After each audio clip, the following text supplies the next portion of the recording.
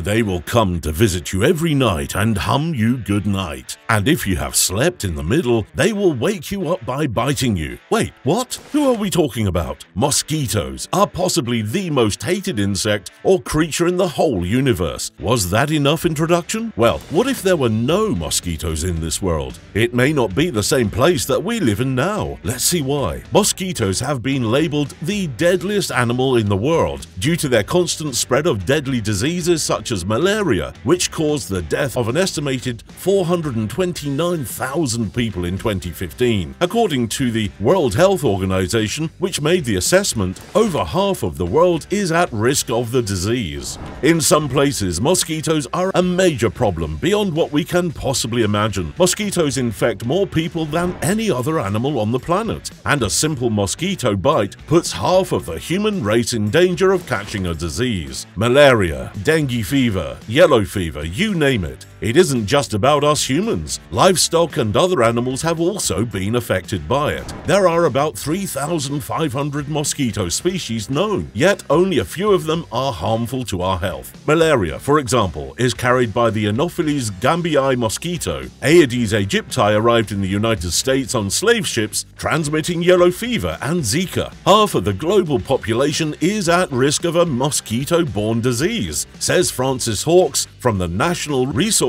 Institute at the University of Greenwich. They have had an untold impact on human misery. Children would be healthier, which would result in fewer absences from school. Other high-priority health issues could be prioritized using public health funding. The strain on healthcare systems would be eased. Countries may be able to make up for the loss of gross domestic product caused by malaria. Everything looks perfect in a place without these humming insects, right? Mosquitoes, believe it or not, are pollinators. In the real world, pure flower nectar, not blood, is mosquitoes' principal food source. Mosquitoes, like bees and butterflies, transport pollen from flower to bloom while feeding on nectar, fertilizing plants and helping them form and proliferate seeds. Mosquito pollination has been documented since the 19th century. Mosquito pollination is difficult to see since most mosquitoes visit flowers close to or after dusk, and the human presence distracts mosquitoes from neighboring blooms. During the short growing season in the Arctic, plants rely on large swarms of nectar-hungry insects for pollination. Mosquitoes absorb plant sugar that has been digested by other insects, which is less significant ecologically than pollination. Aphids and other plant-sucking insects emit honeydew, a sugary waste product that many insects, including mosquitoes, use as a food source. However, honeydew is difficult to discover in the environment. Mosquitoes have triumphed over this challenge by detecting it through the odors released by bacteria that reside in honeydew. Mosquito larvae feed on microorganisms that degrade decomposing plant material, such as algae and bacteria. Larval mosquitoes aid in aquatic food chains by providing food for many predators, such as fish and birds. In Alaska alone, mosquito biomass has been estimated to exceed 96 million pounds. While the role of mosquito nutrient cycling in plant development and other ecosystem activities has not been explored, the volume of biomass involved suggests that it may be significant. Most of you already know that only female mosquitoes suck blood. A female mosquito only seeks a blood meal for nourishment when she lays eggs. Males do not bite and simply feast on flower nectar. Yeah, lads out there might be saying always men are harmless. Aside from pollination, mosquitoes play a vital role in the food chain, acting as essential prey in flying adults and aqueous larval forms for various other animals. These animals include dragonflies, turtles, bats, and birds, notably hummingbirds, which depend on small flying creatures such as spiders and insects as their main source of nourishment. Hence, mosquitoes, like all other creatures, serve a function and play an ecological role despite our dislike for them.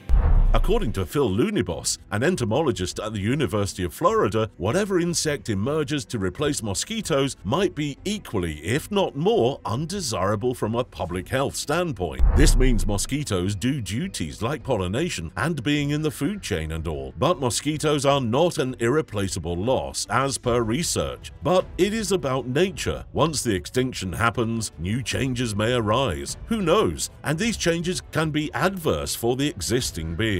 However, as we talked about these diseases, eliminating a species is a philosophical as well as a scientific matter. Some would argue that purposely eradicating a species that threatens humans is completely immoral, given that people pose a threat to so many other species. One argument against it is that eliminating an entire species would be morally wrong, that is, ethically wrong. What do you think? But we have solutions. More clearly speaking, we have coexistential solutions. Around the world, novel approaches to mosquito control are being investigated. Scientists at Kew Gardens in London are working on a sensor that can distinguish each species of mosquito based on its individual wing beat. They intend to provide wearable acoustic detectors to villages in rural Indonesia in order to track disease-carrying mosquitoes. This would aid in the management of future outbreaks. Meanwhile, researchers at the London School of Hygiene and Tropical Medicine have discovered how female mosquitoes are drawn to certain body scents, offering the prospect of more efficient repellents. A world without mosquitoes might be a dream place, only if it is fiction. In the real world, every single creature, from single-celled algae to huge marine creatures, has a purpose to serve, and directly or indirectly, we are all interlinked. Yes, we all are together in this, but does this mean we have to let the insects roam around in our homes? Definitely not. We have to take care of our and our loved ones' health. So, if you spot a mosquito inside your territory, it's better to get rid of them. Did you enjoy this video? Then give us a thumbs up. Have any of you ever contracted a disease spread by mosquitoes? Also comment on some fun stories that you can relate to mosquitoes. See you the next day. Till then, stay healthy and don't let a mosquito bite you. Bye.